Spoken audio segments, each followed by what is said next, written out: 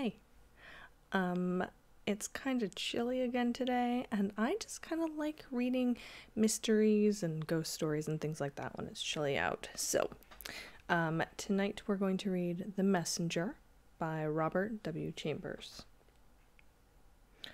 All wise, hast thou seen all there is to see with thy two eyes? Dost thou know all there is to know, and so, omniscient, darest thou still to say thy brother lies? 1. The bullet entered here, said Max Fortin, and he placed his middle finger over a smooth hole exactly in the center of the forehead. I sat down upon a mound of dry seaweed and unslung my fowling piece. The little chemist cautiously felt the edges of the shot hole, first with his middle finger, and then again with his thumb. Let me see the skull again, said I. Max Fortin picked it up from the sod. It's like all the others, he repeated, wiping his glasses on his handkerchief. I thought you might care to see one of the skulls, so I brought this over from the gravel pit. The men from Banalec are digging yet. They ought to stop. How many skulls are there altogether? I inquired. They found 38 skulls. There are 39 noted on the list. They lie piled up in the gravel pit on the edge of Lebahan's wheat field. The men are at work yet. Lebahan is going to stop them. Let's go over, said I, and I picked up my gun and started across the cliffs, Fortin on one side, Môme on the other. Who has the list? I asked, lighting my pipe. You say there's a list? The list was found rolled up in a brass cylinder, said the chemist. He added, You should not smoke here. You know that if a single spark drifted into the wheat... Ah, but I have a cover to my pipe, said I, smiling. Fortin watched me as I closed the pepper box arrangement over the glowing bowl of the pipe. Then he continued. The list was made out on thick yellow paper. The brass tube has preserved it. It is fresh today as it was in 1760. You shall see it. Is that the date? The list is dated April 1760. The Brigadier Durand has it. It is not written in French.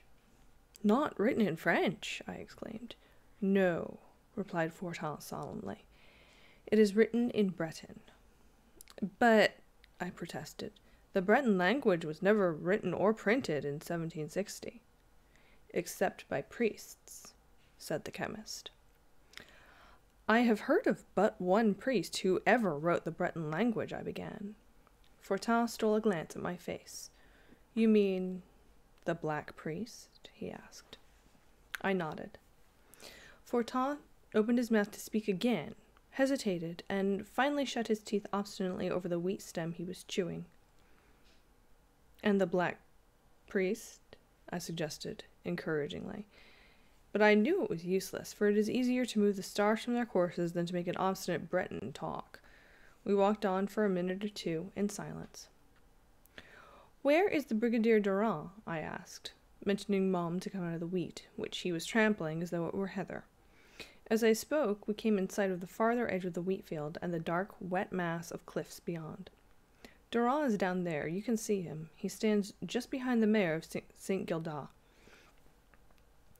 I see, said I, and we struck straight down, following a sun-baked cattle path across the heather. When we reached the edge of the wheat field, Lebahan, the mayor of St. Gildas, came to me, and I tucked my gun under my arm and skirted the wheat where he stood. 38 skulls, he said, in his thin, high-pitched voice. There is but one more, and I am opposed to further search. I suppose Fortin told you. I shook hands with him and returned the salute of the Brigadier Durand. I am opposed to further search, repeated Lebahan, nervously picking at the mass of silver buttons which covered the front of his velvet and broadcloth jacket like a breastplate of scale armor. Durand pursed his lips, twisted his tremendous moustache, and hooked his thumbs in his saber belt. As for me, he said, I am in favor of further search. Further search for what? For the 39th skull? I asked. Lebahan nodded. Durand frowned at the sunlit sea, rocking like a bowl of molten gold from the cliffs to the horizon. I followed his eyes. On the dark, glistening cliffs, silhouetted against the glare of the sea, sat a cormorant, black, motionless, its horrible head raised toward heaven. "Where is that list, Durand?" I asked. The gendarme rummaged in his dispatch pouch and produced a brass cylinder about a foot long. Very gravely he unscrewed the head and dumped out a scroll of thick yellow paper closely covered with writing on both sides. At a nod from La Bahan, he handed me the scroll. But I could make nothing of the coarse writing, now faded to a dull brown. "Come, come, La Bahan," I said impatiently. "Translate it, won't you? You and Max Fortin make a lot of mystery out of nothing, it seems." La Bahan went to the edge of the pit where the 3 Banalec men were digging, and gave an order or two in Breton, and turned to me. As I came to the edge of the pit, the Banalec men were removing a square piece of sailcloth from what appeared to be a pile of cobblestones. "Look," said La Bahan shrilly. I looked. The pile below was a heap of skulls. After a moment, I clambered down the gravel sides of the pit and walked over to the men of Banalec. They saluted me gravely, leaning on their picks and shovels, and wiping their sweating faces with sunburned hands.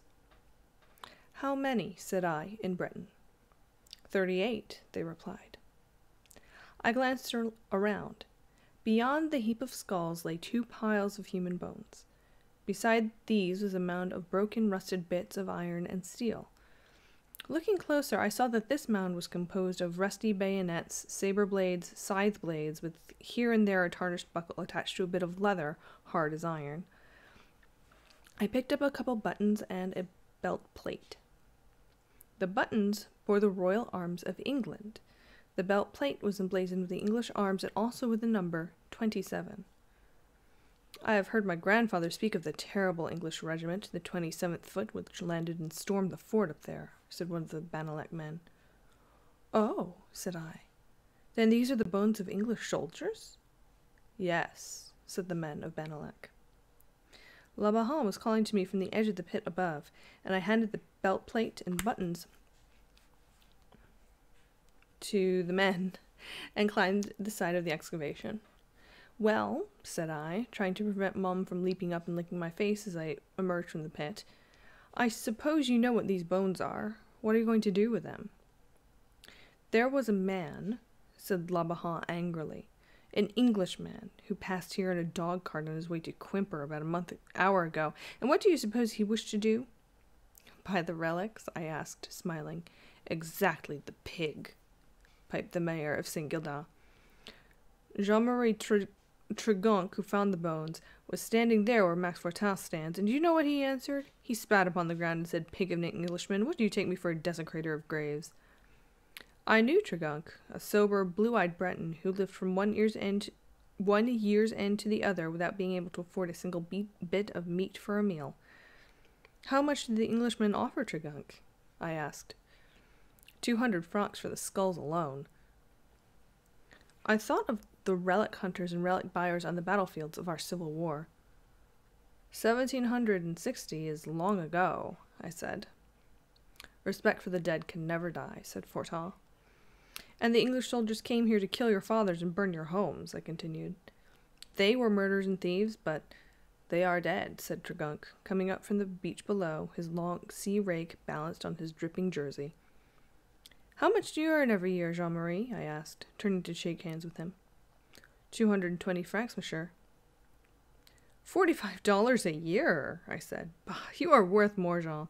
Will you take care of my garden for me? My wife wished me to ask you. I think it would be worth 100 francs a month to you and to me. Come on, La Bahan, come on, Fortin, and you, Durand. I want someone to translate that list into French for me." Tregonc stood gazing at me, his blue eyes dilated. "You may begin at once," I said, smiling, "if the salary suits you." "It suits," said Tregonc, fumbling for his pipe in a silly way that annoyed La Bahan.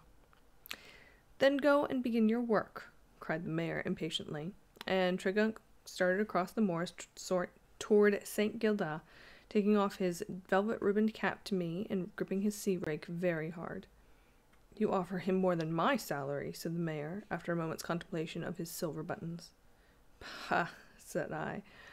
What do you do for your salary except play dominoes with Max Portin at the Grand Inn? Labahan turned red, but Durand rattled his saber and winked at Max Portin, and I slipped my arm through the arm of the sulky magistrate, laughing. There's a shady spot under the cliff, I said. Come on, Labahan, read to me what is in this scroll. In a few moments we reached the shadow of the cliff, and I threw myself upon the turf, chin on hand, to listen. The gendarme Durand also sat down, twisting his moustache into needle-like points. Fortin leaned against the cliff, polishing his glasses and examining us with vague, nearsighted eyes, and Labahan, the mayor, planted himself in our midst, rolling up the scroll and tucking it under his arm. First of all, he began in a shrill voice, I am going to light my pipe, and while lighting it, I shall tell you what I have heard about the attack on the fort yonder. My father told me, his father told him. He jerked his head in the direction of the ruined fort, a small square stone structure on the sea cliff, now nothing but crumbling walls. Then he slowly produced a tobacco pouch, a bit of flint and tinder, and a long-stemmed pipe fit with a microscopical bowl of baked clay. To fill such a pipe requires 10 minutes close attention. To smoke it to a finish takes but 4 puffs. It is very Breton, this Breton pipe. It is the crystallization of everything Breton. Go on, I said, lighting a cigarette. The fort, said the mayor, was built by Louis XIV. It was dismantled twice by the English. Louis XV restored it in 1730. In 1760 it was carried by assault by the English. They came across from the island of Gras, 3 shiploads, and they stormed the fort and sacked St. Julien yonder, and they started to burn St. Gildas. You can see the marks of their bullets on my house yet. But the men of Banalec and the men of Lorient fell upon them with pike and scythe and blunderbuss, and those who did not run away lie there below in the gravel pit now, 38 of them. And the 39th skull? I asked, finishing my cigarette. The mayor had succeeded in filling his pipe, and now he began to put his tobacco pouch away. The 39th skull, he mumbled, holding the pipe stem between his defective teeth. The 39th skull is no business of mine. I have told the Banalec men to cease digging. But whose is the missing skull? I persisted, curiously. The mayor was busy trying to strike a spark to his tinder. Presently he set it aglow, applied it to his pipe, took the prescribed 4 puffs, knocked the ashes out of the bowl, and gravely replaced the pipe in his pocket. The missing skull? He asked. Yes, said I, impatiently. The mayor slowly unrolled the scroll and began to read, translating from the Breton into French. On the cliffs of St. Gildas, April 13th, 1760. On this day, by the order of the Count of Souistic, General-in-Chief of the Breton forces now lying in Kerselec Forest, the bodies of 38 English soldiers of the 27th, 50th, and 72nd Regiments of Foot were buried in this spot, together with their arms and equipments. The mayor paused and glanced at me reflectively. Go on, Labahan, I said. With them, continued the mayor, turning the scroll and reading the other side, was buried the body of that vile traitor who betrayed the fort to the English. The manner of his death was as follows. By order of the most noble Count of Souistic, the traitor was first branded upon the forehead with the brand of an arrowhead. The iron burned through the flesh and was pressed heavily, so the brand should even burn to the bone of the skull. The traitor was then led out and bidden to kneel. He admitted having guided the English from the island of Gras. Though a priest and a Frenchman, he had violated his priestly office to aid him in discovering the password to the fort. This password he extorted during the confession from a young Breton girl who was in the habit of rowing across from the island of Gras to visit her husband in the fort. When the fort fell, this young girl, crazed by the death of her husband, sought the Count of Souistic and told how the priest had forced her to confess to him all she knew about the fort. The priest was arrested at St. Gildas, and as he was about to cross the river to Lorient.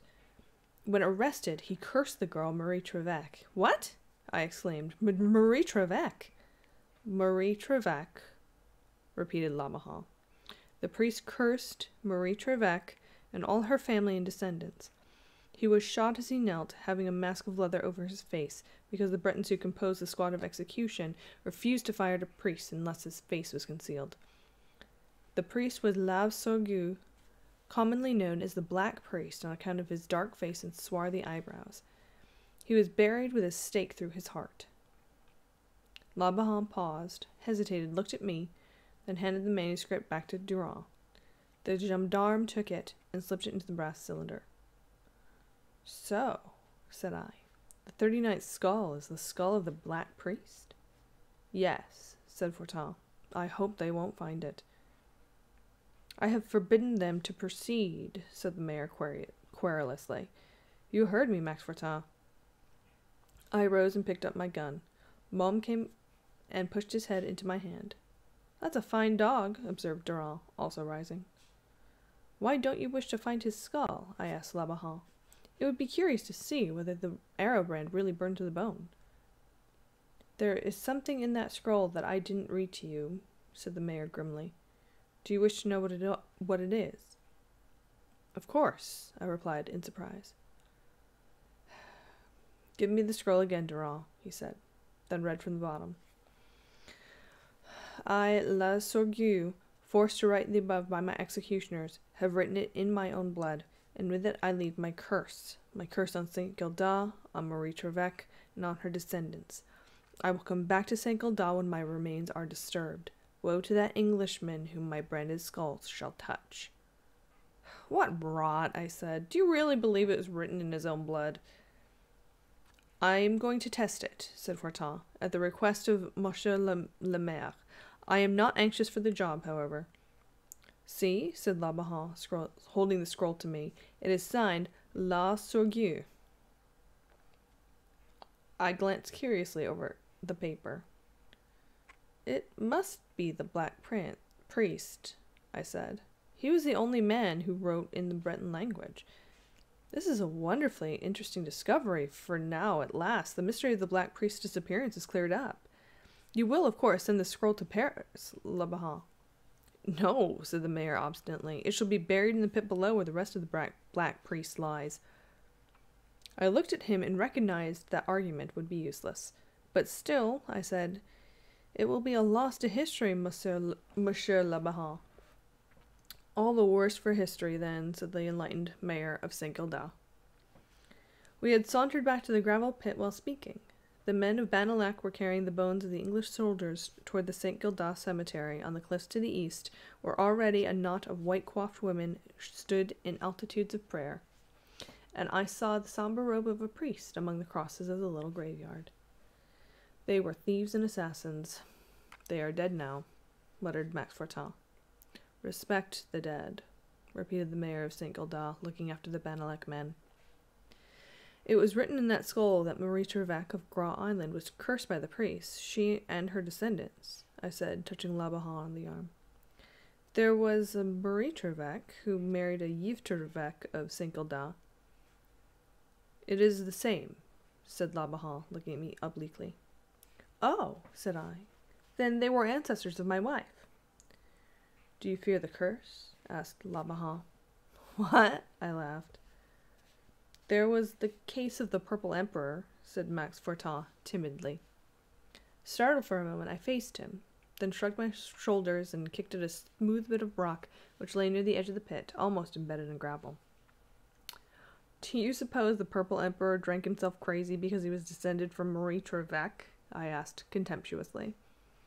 "Of course not," said Max Fortin hastily. "Of course not," piped the mayor. "I only— Hello! What's that you're kicking?" "What?" said I, glancing down at the same time involuntarily giving another kick. The smooth bit of rock dislodged itself and rolled out of the loosened gravel by my feet. "The 39th skull!" I exclaimed. "By jingo, it's the noddle of the Black Priest. See, there's the arrowhead branded on the front." The mayor stepped back. Max Fortin also retreated. There was a pause during which I looked at them, and they looked anywhere but at me. "I don't like it," said the mayor at last in a husky, high voice. "I don't like it. The scroll says he will come back to St. Gildas when his remains are disturbed. I don't like it, Monsieur Darel." "Bosh," said I. "The poor wicked devil is where he can't get out. For heaven's sake, Labahan, what's this stuff you're talking about in the year of grace 1896? The mayor gave me a look. And he said, Englishman. You are an Englishman, Monsieur Durrell, he announced. You know better. You know I'm American. It's all the same, said the mayor of St. Gilda obstinately. No, it isn't, I answered, much exasperated, and deliberately pushed the skull till it rolled into the bottom of the gravel pit below. Cover it up, said I. Bury the scroll with it too, if you insist, but I think you ought to send it to Paris. Don't look so gloomy, Fortin, unless you believe in werewolves and ghosts. Hey, what the devil's the matter with you anyway? What are you staring at, Labahan? Come, muttered the mayor in a low, tremulous voice. It's time we got out of this. Did you see, Fortin? I saw, whispered Max Fortin, pallid with fright. The two men were almost running across the sunny pasture now, and I hastened after them, demanding to know what was the matter. Matter? Chattered the mayor, gasping with exasperation and terror. The skull is rolling up the hill again! And he burst into a terrified gallop. Mac Fortin followed close behind. I watched them stampeding across the pasture, then turned toward the gravel pit, mystified, incredulous. The skull was laying on the edge of the pit, exactly where it had been before I pushed it over the edge. For a second I stared at it. A singular, chilly feeling crept up my spinal column, and I turned and walked away, sweat starting from the root of every hair on my head. Before I had gone 20 paces, the absurdity of the whole thing struck me. I halted, hot with shame and annoyance, and retraced my steps. There lay the skull. I rolled a stone down instead of the skull, I muttered to myself. Then, with the butt of my gun, I pushed the skull over the edge of the pit and watched it roll to the bottom. And as it struck the bottom of the pit, Mum, my dog, suddenly whipped his tail between his legs, whimpered, and made off across the moor. Mum! I shouted, angry and astonished, but the dog only fled faster, and I ceased calling from sheer surprise. What in the mischief is the matter with that dog? I thought. He had never before played me such a trick. Mechanically I glanced into the pit, but I could not see the skull. I looked down. The skull lay at my feet again, touching them. Good heavens! I stammered, and struck at it blindly with my gun stock. The ghastly thing flew into the air, whirling over and over, and rolled again down the sides of the pit to the bottom. Breathlessly I stared at it, then, confused and scarcely comprehending, I stepped back from the pit, still facing it, 1, 10, 20 paces, my eyes almost starting from my head, as though I expected to see the thing roll up from the bottom of the pit under my very gaze. At last, I turned my back to the pit and strode out across the gorse-covered moorland toward my home. As I reached the road that winds from St. Gildas to St. Julien, I gave one hasty glance at the pit over my shoulder. The sun shone hot on the sod about the excavation. There was something white and bare and round on the turf at the edge of the pit. It might have been a stone. There were plenty of them lying about. 2. When I entered my garden, I saw Mum sprawling on the stone doorstep. He eyed me sideways and flopped his tail. Are you not mortified, you idiot dog? I said, looking at the upper windows for Liz.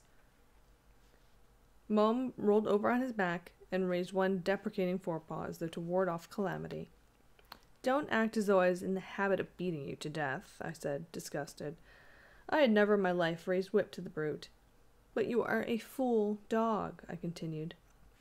No, you needn't come to be babied and wept over. Liz can do that if she insists. But I am ashamed of you, and you can go to the devil. Mum slunk off into the house, and I followed, mounting directly to my wife's boudoir. It was empty. Where's she gone? I said, looking hard at Mum, who had followed me. Oh, I see you don't know. Don't pretend you do. Come off that lounge. Do you think Liz wants tan-colored hairs all over her lounge? I rang the bell for Catherine and Fine, but they didn't know where Madame had gone, so I went into my room, bathed, exchanged my somewhat grimy shooting clothes for a suit of warm, soft knickerbockers, and after lingering some extra moments over my toilet, for I was particular now that I had married Liz, went down into the garden and took a chair out under the fig trees. Where can she be? I wondered.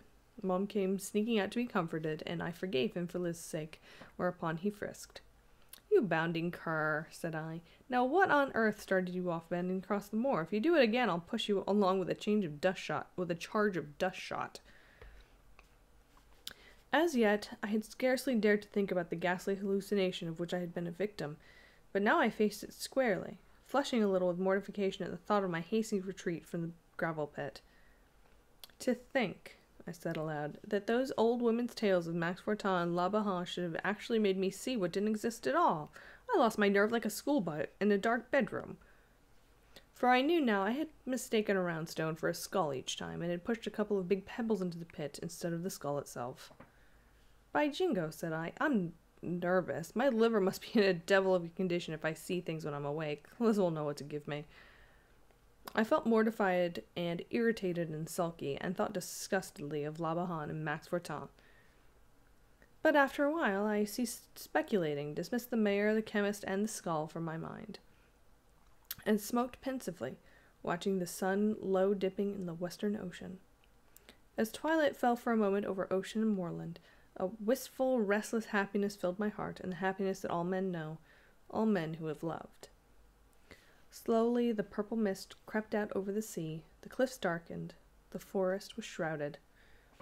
Suddenly the sky above burned with the afterglow, and the world was alight again. Cloud after cloud caught the rose dye. The cliffs were tinted with it, moor and pasture, heather and forest burned and pulsated with the gentle flush. I saw the gulls turning and tossing above the sandbar, their snowy wings tipped with pink. I saw the sea swallows shearing the surface of the still water, stained to its placid depths with warm reflections of the clouds. The twitter of drowsy hedge birds broke out in the stillness. A salmon rolled its shining side above tidewater. The interminable monotone of the ocean intensified the silence. I sat motionless, holding my breath as one who listens for the first low rumour of an organ. All at once the pure whistle of a nightingale cut the silence, and the first moonbeam silvered the wastes of mist-hung waters. I raised my head. Liz stood before me in the garden. When we had kissed each other, we linked arms and moved up and down the gravel walks, watching the moonbeams sparkle in the sandbar as the tide ebbed and ebbed. The broad beds of white pinks about us were a-tremble with hovering white moths. The October roses hung all abloom, perfuming the salt wind. "Sweetheart," I said, "where is Yvonne? Has she promised to spend Christmas with us?" "Yes, Dick, she drove me down from Plougat this afternoon. She sent her love to you. I am not jealous. What did you shoot?" "A hare and 4 partridges. They are in the gun-room. I told Catherine not to touch them until you had seen them." Now, I suppose I knew that Liz could not be particularly enthusiastic over game or guns, but she pretended she was, and always scornfully denied that it was for my sake and not for the pure love of the sport. So she dragged me off to inspect the rather meagre game bag, and she paid me pretty compliments and gave a little cry of delight and pity as I lifted the enormous hare out of the sack by his ears. "He'll eat no more of our lettuce," I said, attempting to justify the assassination. "Unhappy little bunny, and what a beauty! Oh, Dick, you are a splendid shot, are you not?" I evaded the question and hauled out a partridge. "Ah, poor little things," said Liz in a whisper. "It seems a pity, doesn't it, Dick? But then you are so clever." "We'll have them broiled," I said guardedly. "Tell Catherine."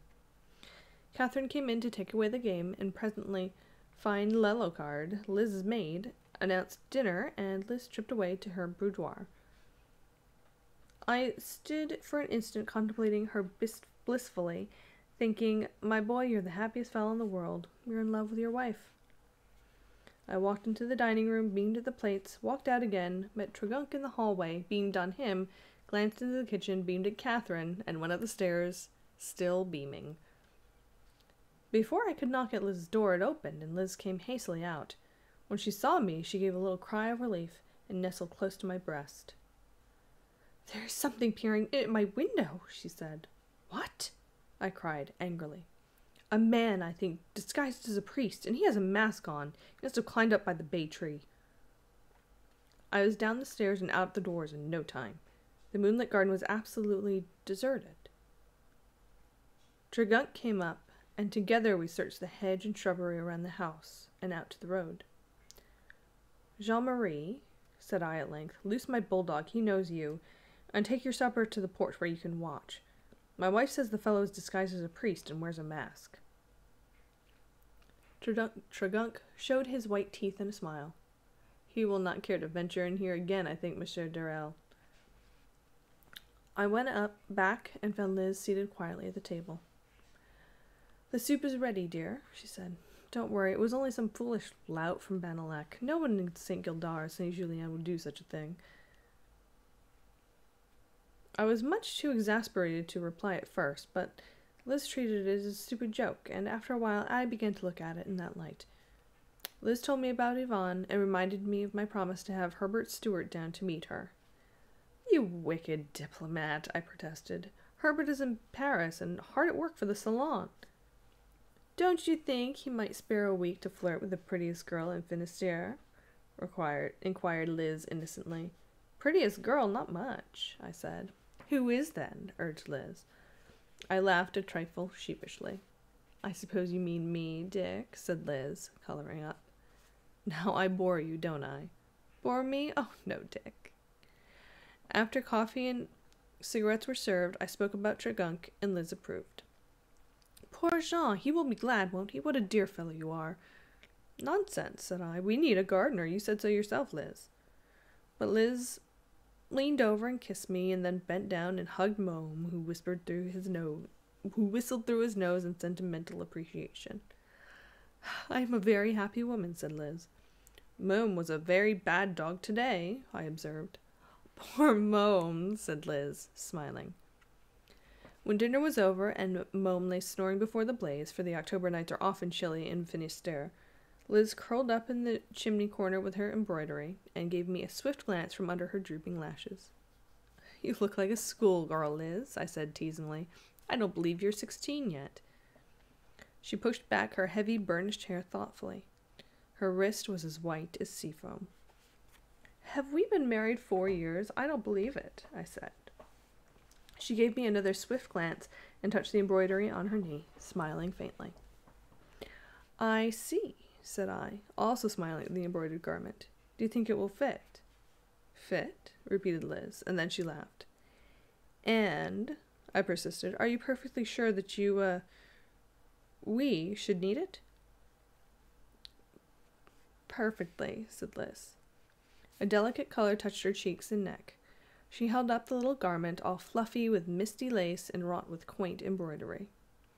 It is very gorgeous, said I. Don't use your eyes too much, dearest. May I smoke a pipe? Of course, she said, selecting a skein of pale blue silk. For a while I sat and smoked in silence, watching her slender fingers among the tinted silks and thread of gold. Presently she spoke. What did you say your crest is, Dick? My crest? Something or other rampant on a something or other. Dick, dearest, don't be flippant. Really, I forget. It's an ordinary crest. Everybody in New York has them. No family should be without them. You are disagreeable, Dick. Send Josephine upstairs for my album. Are you going to put that crest on the... whatever it is? I am, and my own crest, too. I thought of the Purple Emperor and wondered a little. You didn't know I had one, did you? She smiled. What is it? I replied evasively. You shall see. Ring for Josephine. I rang, and when Fine entered, Liz gave her some orders in a low voice, and Josephine trotted away, bobbing her white coiffed head with a "Bien, madame." After a few minutes she returned, bearing a tattered, musty volume from which the gold and blue had mostly disappeared. I took the book in my hands and examined the ancient emblazoned covers. Lilies, I exclaimed. Fleur-de-lis, said my wife demurely. Oh, said I, astonished, and opened the book. You have never before seen this book? Asked Liz, with a touch of malice in her eyes. You know I haven't. Hello, what's this? Oh! So there should be a D before Trevec. Liz de Trevec. Then why in the world did the Purple Emperor... Dick! Cried Liz. All right, said I. Shall I read about the Sieur de Trevec who rode to Saladin's tent alone to seek medicine for St. Louise? Or shall I read about, what is it? Oh, here it is, all done in black and white, about the Marquis de Trevec, who drowned himself before all of his eyes, rather than surrender the banner of the fleur-de-lis to Spain. It's all written here. But, dear, how about that soldier named Trevec, who was killed in the old fort on the cliff yonder? He dropped the D, and Trevec since then have been Republicans, said Liz. All except me. That's quite right, said I. It is time the Republicans should agree upon some feudal system. My dear, I drink to the king, and I raised my wine glass and looked at Liz. To the king, said Liz, flushing. She smoothed out the tiny garment on her knees. She touched the glass to her lips. Her eyes were very sweet. I drained the glass to the king. After a silence, I said, I shall tell the king stories. His Majesty shall be amused. His Majesty, repeated Liz softly. Or hers, I laughed. Who knows? Who knows, murmured Liz with a gentle sigh. I know some stories about Jack the Giant Killer, I announced. Do you, Liz? No, not about a giant killer, but I know all about the werewolf and Jean la Flamme and the man in the purple tatters and, oh dear me, I know lots more. You are very wise, said I. I shall teach His Majesty English. And I, Breton, cried Liz jealously. I shall bring playthings to the king, said I. Big green lizards from the gorse, little grey mullets to swim in glass globes, baby rabbits from the forest of Kerselec. And I, said Liz, will bring the first primrose, the first branch of aubepine, the first jonquil to the king. My king. Our king, said I, and there was peace in Finisterre. I lay back, idly turning the leaves of the curious old volume. I am looking, said I, for the crest. The crest, dear? It is a priest's head with an arrow-shaped mark on the forehead on a field. I sat up and stared at my wife. Dick, whatever's the matter? She smiled. The story's there in that book. Do you care to read it? No? Shall I tell it to you?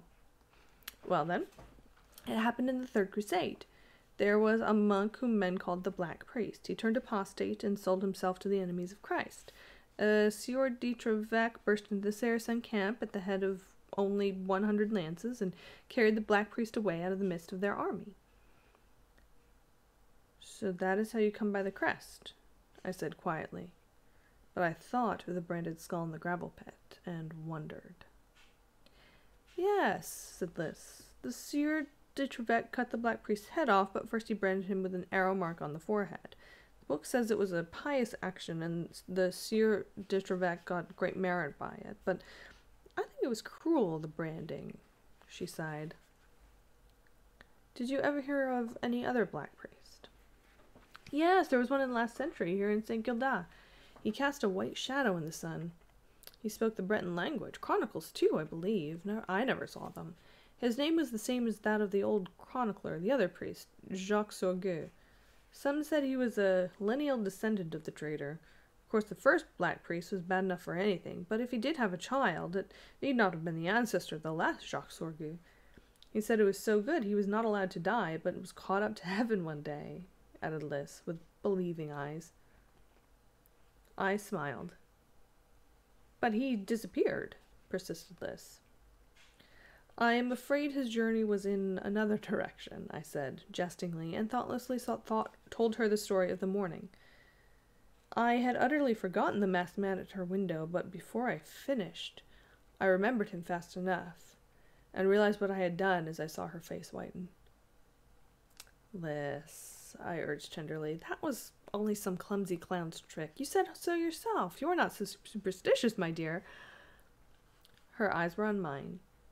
She slowly drew the little gold cross from her bosom and kissed it, but her lips trembled as they pressed the symbol of faith.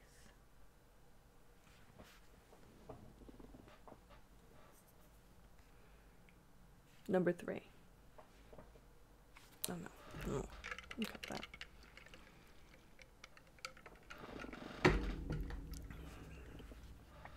Three.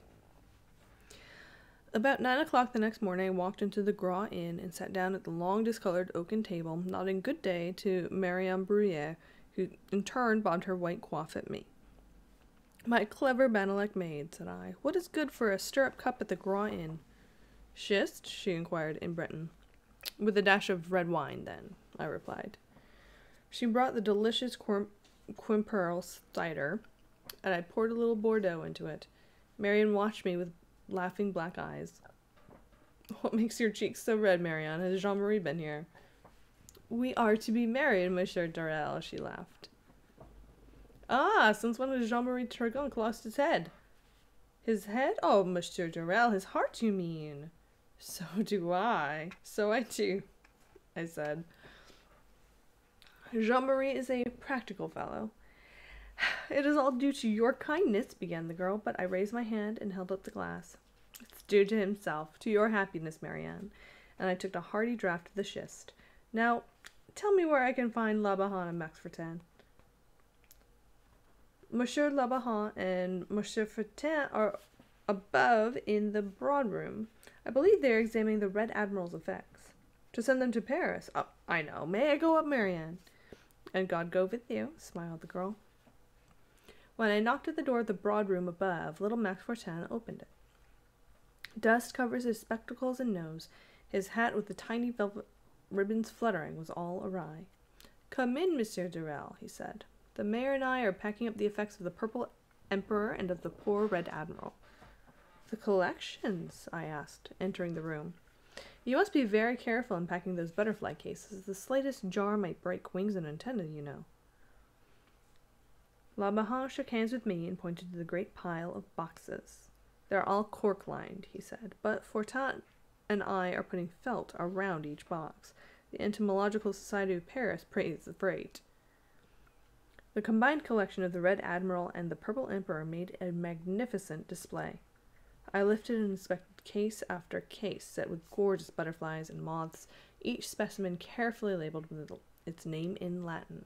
There were cases filled with crimson tiger moths, all aflame with color, cases devoted to the common yellow butterflies, symphonies in orange and pale yellow, cases of soft gray and dun-colored sphinx moths, and cases of grayish nettle-bed butterflies of the numerous family of Vanessa.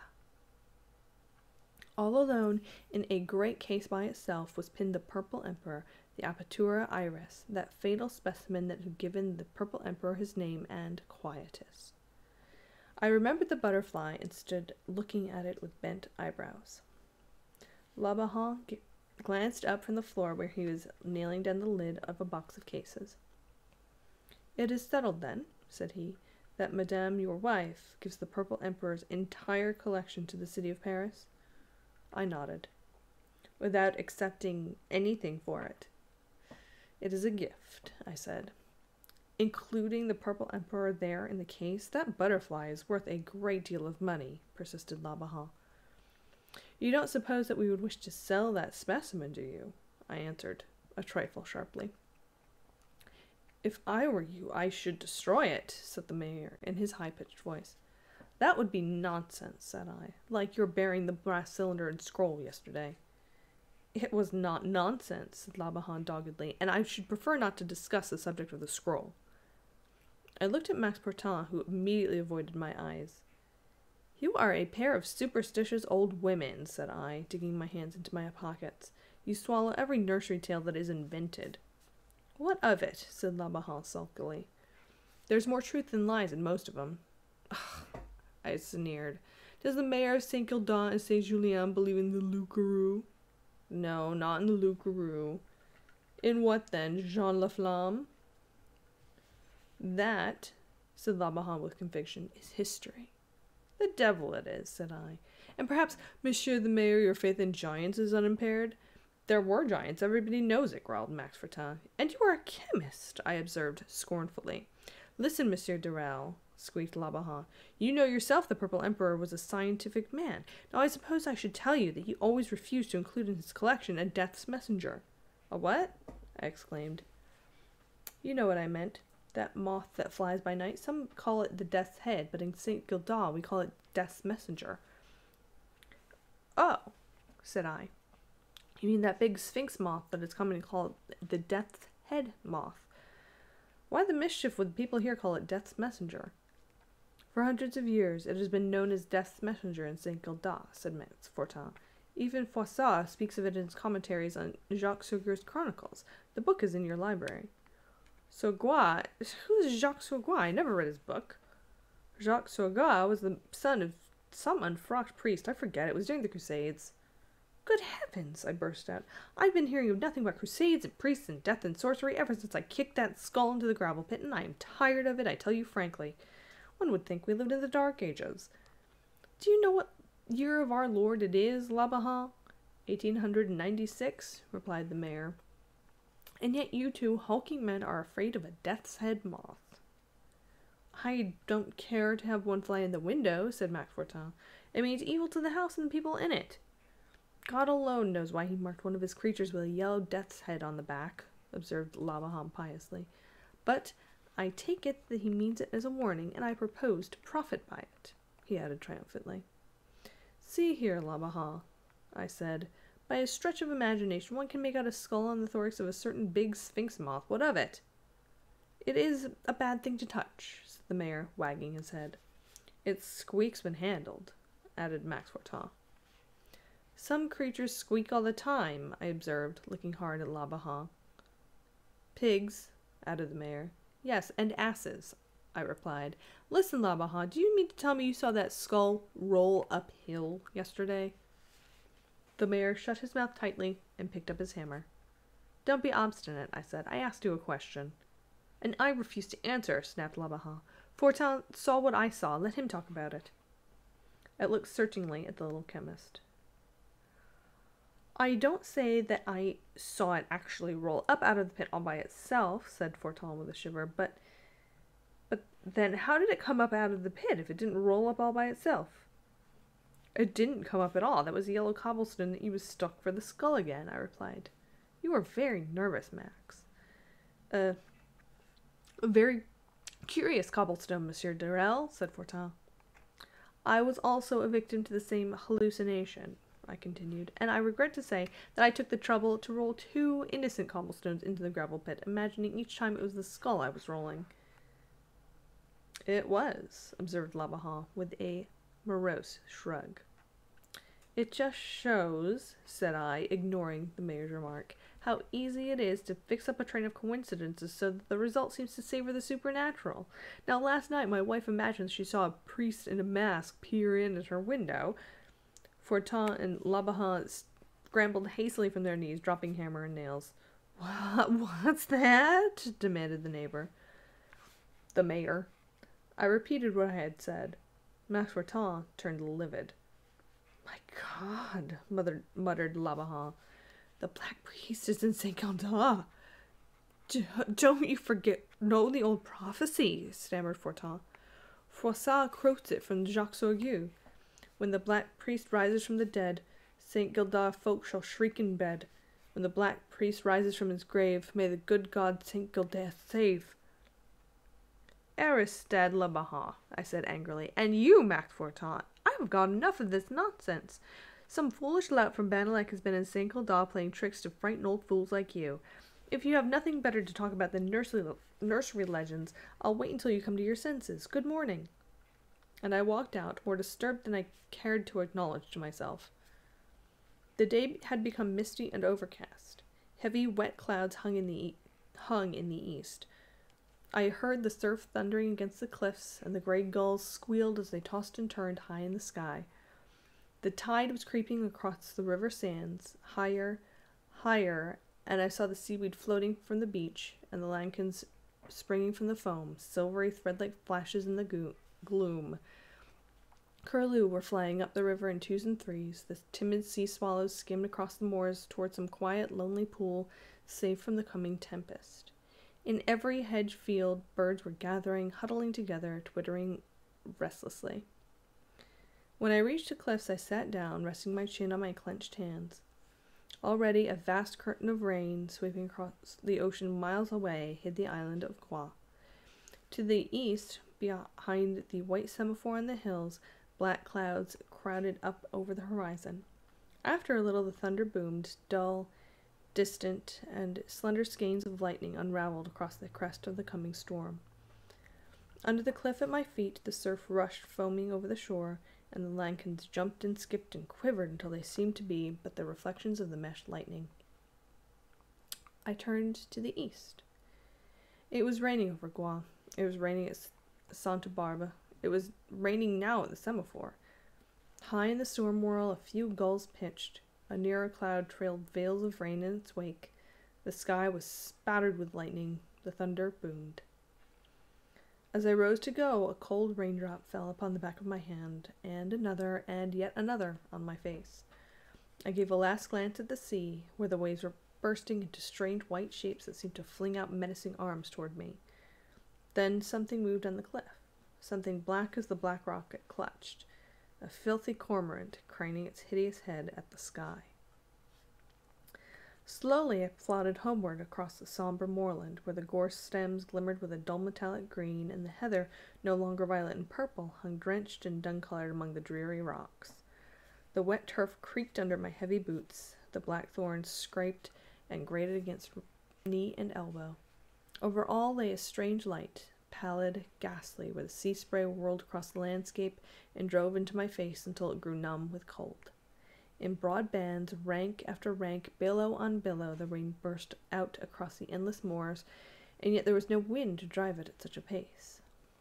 Liz stood at the door as I turned into the garden, motioning me to hasten, and for the first time I became conscious that I was soaked to the skin. "However in the world did you come to stay out when such a storm threatened?" she said. "Oh, you are dripping. Go out quickly and change. I have laid your warm underwear on the bed, Dick." I kissed my wife and went upstairs to change my dripping clothes for something more comfortable. When I returned to the morning room, there was a driftwood fire on the hearth, and Liz sat in the chimney corner embroidering. "Catherine tells me that the fishing fleet from Lorient is out. Do you think they're in danger, dear?" asked Liz, raising her blue eyes to mine as I entered. "There is no wind, and there will be no sea," said I, looking out the window. Far across the moor I could see black cliffs looming in the mist.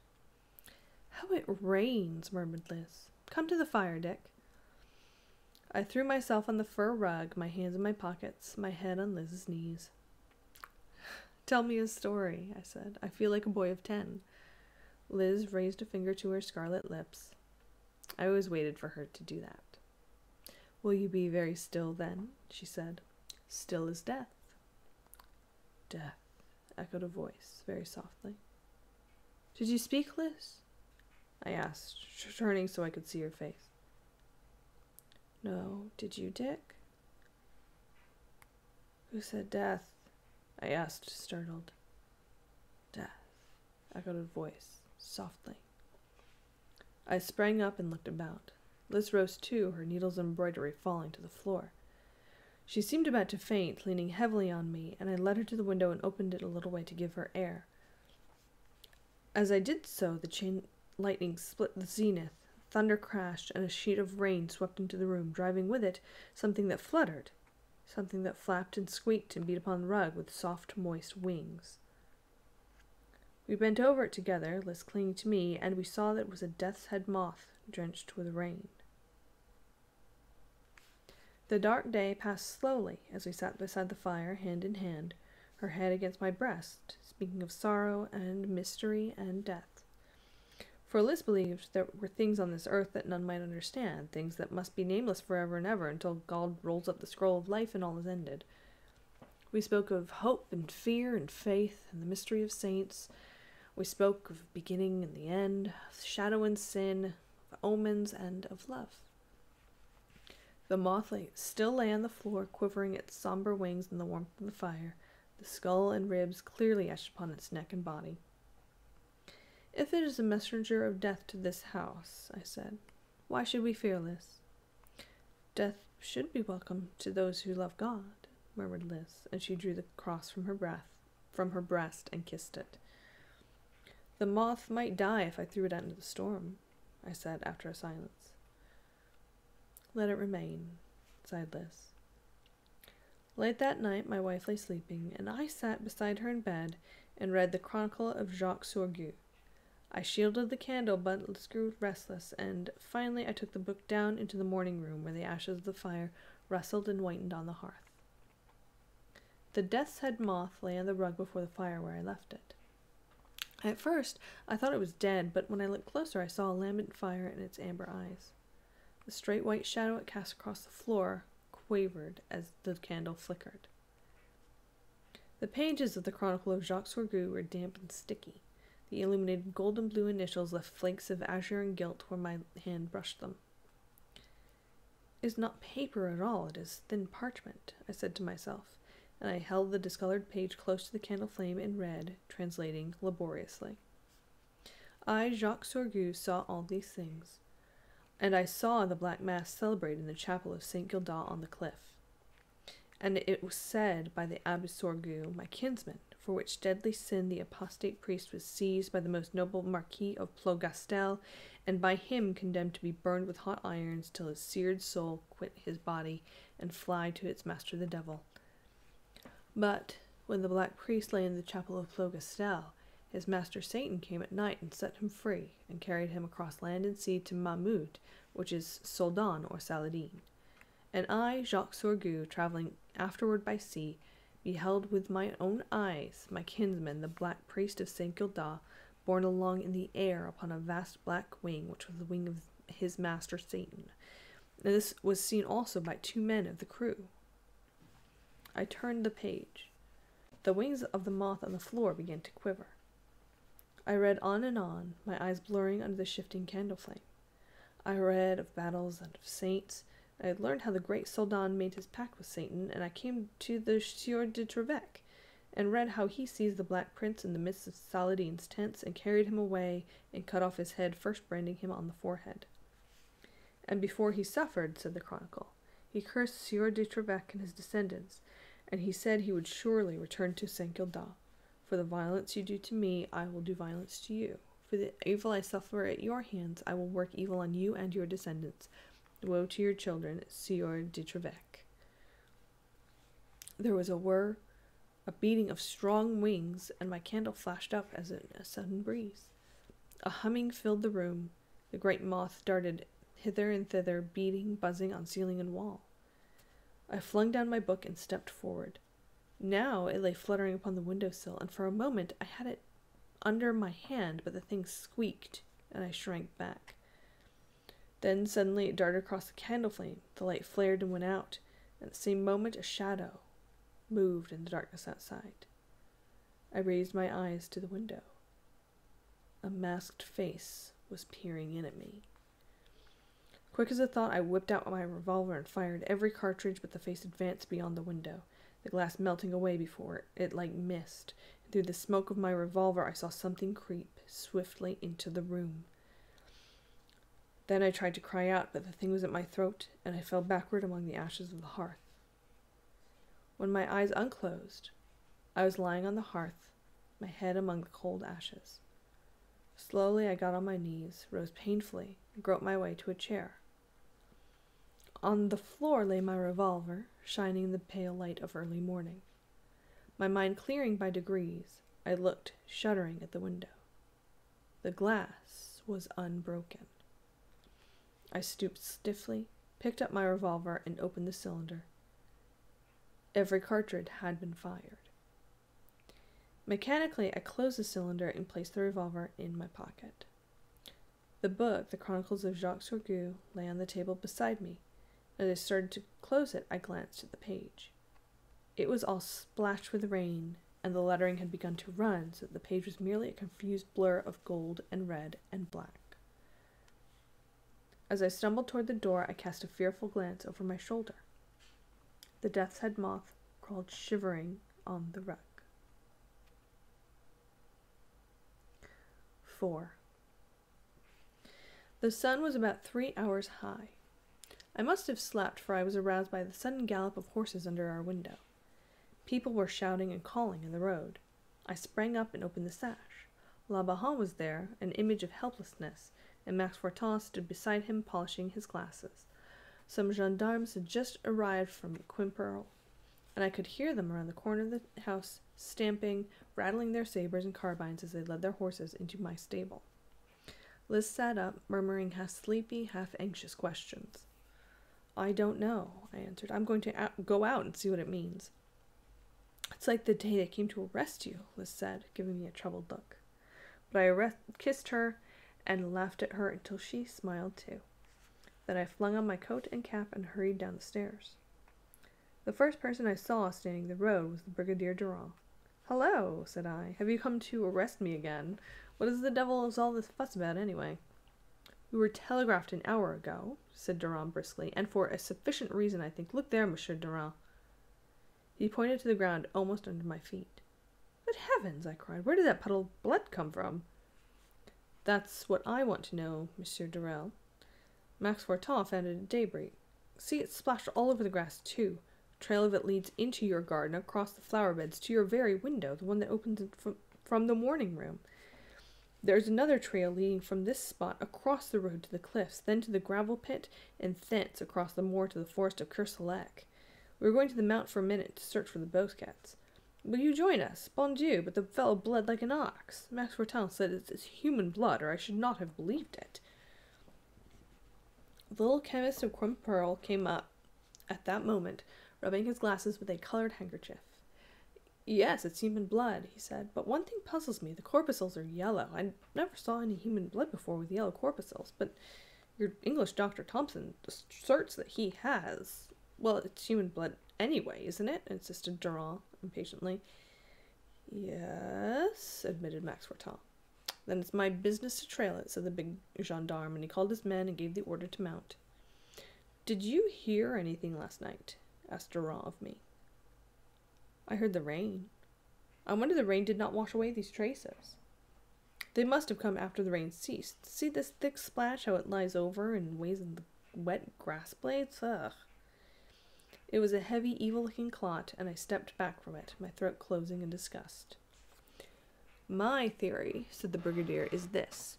Some of those Baribi fishermen, probably the Icelanders, got an extra glass of cognac in their hides and quarreled on the road. Some of them were slashed and staggered to your house, but there's only one trail, and yet how could all that blood come from only one person? Well, the wounded man, let's say, staggered first to your house and then back here, and then he wandered off, drunk and dying, God knows where. That's my theory." "It's a very good one," I said calmly. "And you're going to trail him?" "Yes." "When?" "At once. Will you come?" "Not now. I'll gallop over by and by." "You're going to the edge of Kerselec Forest?" "Yes, you'll hear us calling." "Are you coming, Max Fortin? And you, Labahan?" "Good. Let's take the dog cart." The big gendarme tramped around the corner to his stable, and presently returned mounted on a strong grey horse. His sabre shone on his saddle, his pale yellow and white facings were spotless. The little crowd of white-coiffed women with their children fell back as Durand touched spurs and clattered away, followed by his 2 troopers. Soon after, Labahan and Max Fortin also departed in the mayor's dingy dog-cart. "Are you coming?" piped Labahan shrilly. "In a quarter of an hour," I replied, and went back in the house. When I opened the door of the morning room, the death's-head moth was beating its strong wings against the window. For a second I hesitated, then I walked over and opened the sash. The creature fluttered out, whirred over the flower beds for a moment, then darted across the moorland toward the sea. I called the servants together and questioned them. Josephine, Catherine, Jean-Marie Tregunc, not one of them had heard the slightest disturbance during the night. Then I told Jean-Marie to saddle my horse, and while I was speaking, Liz came down. "Dearest," I began, going to her. "You must tell me everything you know, Dick," she interrupted, looking me earnestly in the face. "There is nothing to tell, only a drunken brawl and someone wounded." "And you are going to ride? Where, Dick?" "Well, over to the edge of the Kerselec forest. Durand, the mayor, and Max Fortin have gone on, following a trail. Some blood." "Where did they find it?" "Out in the road there." Liz crossed herself. "Does it come near our house?" "Yes." "How near?"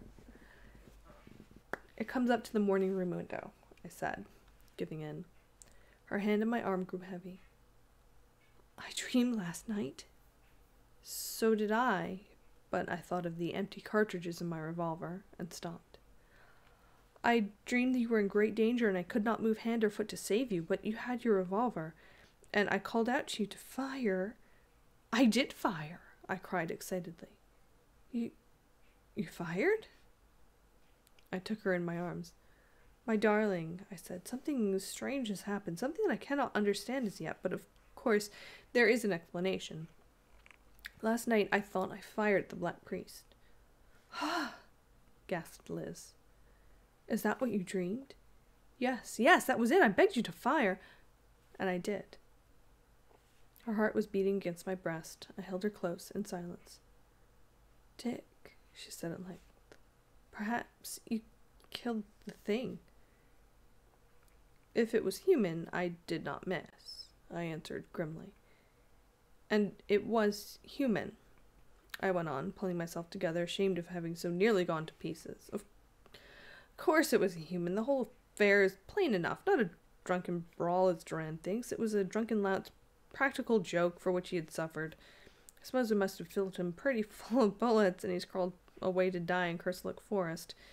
It's a terrible affair. I'm sorry I fired so hastily, but that idiot Le Bahan and Max Fortin have been working my nerves till I am as hysterical as a schoolgirl, I added angrily. You fired, but the window glass was not shattered, said Liz in a low voice. Well, the window was open then, and as for the rest, I've got nervous indigestion, and a doctor will settle the black crease for me, Liz. I glanced out the window at Tragunk, waiting with my horse at the gate. Dearest, I think I better go join Duran and the others. I will go too. Oh, no. Yes, Dick. Don't, Liz. I shall suffer every moment you are away. The ride is too fatiguing. We can't tell what unpleasant sight you might come upon. Liz, you don't really think there's anything supernatural in this affair. Dick, she answered gently. I am a Breton. With both arms around my neck, my wife said. Death is the gift of God. I do not fear it when we are together, but alone. Oh, my husband, I should fear a God who would take you away from me. We kissed each other soberly, simply, like two children. Then Liz hurried away to change her gown, and I paced up and down the garden, waiting for her. She came, drawing on her slender gauntlets. I swung her into the saddle, gave a hasty order to Jean-Marie, and mounted.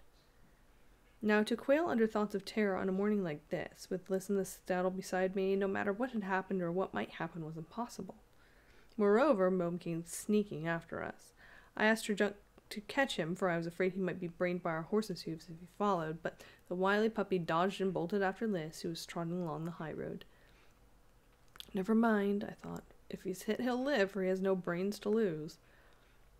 Liz was waiting for me in the road beside the shrine of Our Lady of St. Gildas when I joined her. She crossed herself. I doffed my cap, and we shook out our bridles and galloped to the fort of Kerselec. We said very little as we rode. I always loved to watch Liz in the saddle. Her exquisite figure and lovely face were the incarnation of youth and grace. Her curling hair glistened like threaded gold. Out of the corner of my eye, I saw the spoiled puppy Mome come bounding cheerfully alongside, oblivious of our horses' heels. Our road swung close to the cliffs. A filthy cormorant rose from the black rocks and flapped heavily across our path. Liz's horse reared, but she pulled him down and pointed at the bird with her riding crop. I see, said I. It seems to be going our way. Curious to see a cormorant in a forest, isn't it? It is a bad sign, said Liz. You know the Moravian proverb. When the cormorant turns from the sea, death laughs in the forest, and wise woodmen build boats. I wish, I said sincerely, that there were fewer proverbs in Brittany. We were in sight of the forest now. Across the gorse I could see the sparkle of the gendarme's trappings and the glitter of La Bahan's silver-buttoned jacket. The hedge was low, and we took it without difficulty and trotted across the moor to where La Bahan and Duran stood gesticulating. They bowed ceremoniously to Liz as we rode up. The trail is horrible. It's a river, said the mayor in his squeaky voice. Monsieur Durel, I think perhaps Madame would scarcely care to come any nearer. Liz drew bridle and looked at me. It is horrible, said Duran, walking up beside me. It looks as though a bleeding regiment passed this way. The trail winds and winds about here in the thickets. We lose it at times. We always find it again. I can't understand how one man, nor 20, could bleed like that. A halloo, answered by another, sounded from within the depths of the forest. It's my men. They're following the trail, muttered the brigadier. God alone knows what's at the end.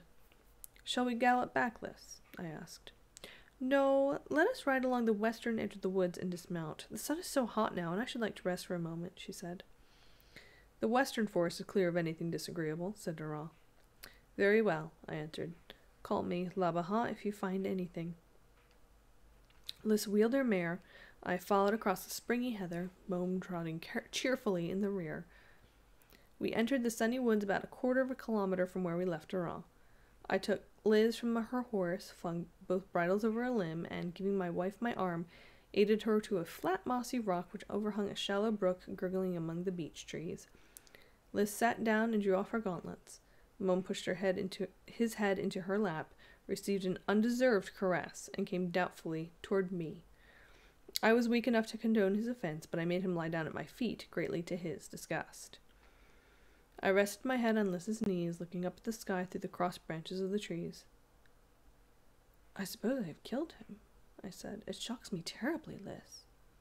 You could not have known, dear. He may have been a robber, and if not, Have you ever fired your revolver since that day 4 years ago when the Red Admiral's son tried to kill you? But I know you have not. No, said I, wondering. It's a fact I have not. Why? And you don't remember that I asked you to let me load it for you the day when Yiv went off, swearing to kill you and his father? Yes, I do remember.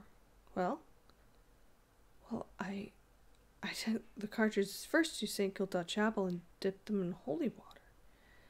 You must not laugh, Dick, said Liz gently, laying her cool hands on my lips. Laugh, my darling. Overhead, the October sky was pale amethyst, and the sunlight burned like orange flames through the yellow leaves of beech and oak. Gnats and midges danced and wavered overhead. A spider dropped from a twig halfway to the ground and hung suspended on the end of his gossamer thread. Are you sleepy, dear? Asked Liz, bending over me. I am a little. Scarcely slept 2 hours last night, I answered. You may sleep if you wish, said Liz, and touched my eyes caressingly. Is my head heavy on your knees? No, Dick. I was already in a half-doze. Still I heard the brook babbling under the beeches and the humming of forest flies overhead. Presently, even these were stilled. The next thing I knew, I was sitting bolt upright, my ears ringing with a scream. I saw Liz cowering beside me, covering her white face with both hands. As I sprang to my feet, she cried again and clung to my knees. I saw my dog rush, growling, into a thicket. Then I heard him whimper as he came back out, whining, ears flat, tail down. I stooped and disengaged Liz's hand. Don't go, Dick, she cried. Oh, God, it's the Black Priest! In a moment I had leaped across the brook and pushed my way into the thicket. It was empty. I stared about me, scanned every tree trunk, every bush. Suddenly I saw him. He was seated on a fallen log, his head resting in his hands, his rusty black robe gathered about him. For a moment my hair stirred under my cap. Sweat started on forehead and cheekbone. Then I recovered my reason and understood that the man was human, probably wounded to death. Aye, to death, for there at my feet lay the wet trail of blood, over leaves and stones, down into the little hollow, across to the figure in black resting silently under the trees. I saw that he could not escape, even if he had the strength, for before him, almost at his very feet, lay a deep, shining swamp. As I stepped forward, my foot broke a twig. At the sound, the figure started a little, then its head fell forward again. Its face was masked. Walking up to the man, I bade him to tell me where he was wounded. Durand and the others broke through the thicket at the same moment and hurried to my side. Who are you who hide a masked face in a priest's robe? Said the gendarme loudly. There was no answer. See the stiff blood all over his robe, muttered Labahan to Fortin. He will not speak, said I. He may be too badly wounded, whispered Labahan. I saw him raise his head, I said. My wife saw him creep up here. Durand stepped forward and touched the figure. Speak, he said. Speak, quavered Fortin. Durand waited for a moment, then with a sudden upward movement, he stripped off the mask and threw back the man's head.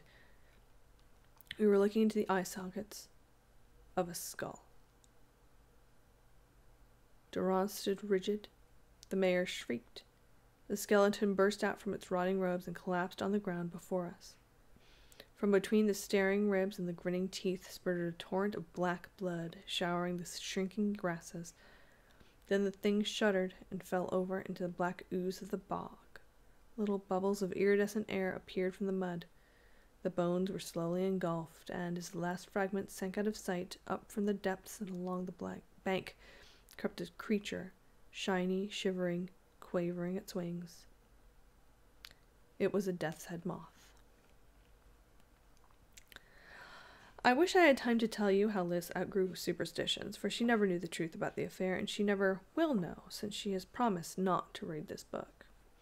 I wish I might tell you about the king and his coronation, and how the coronation robe fitted.